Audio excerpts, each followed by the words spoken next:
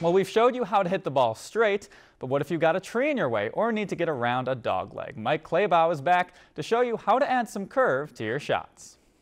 We're going to talk about intentionally curving the ball.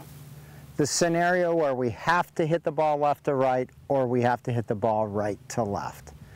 Quite simply, we're going to line up our feet where we want the ball to start and align our club face with where we want the ball to end.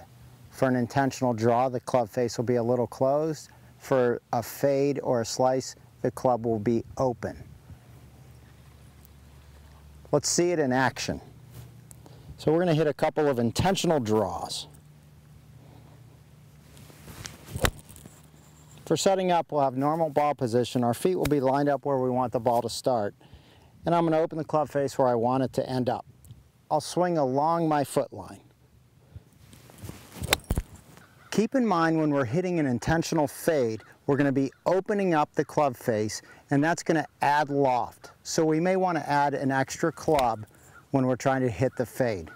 Conversely, for the draw, we are closing the face, de-lofting the club, so we'll want to choose a lesser club.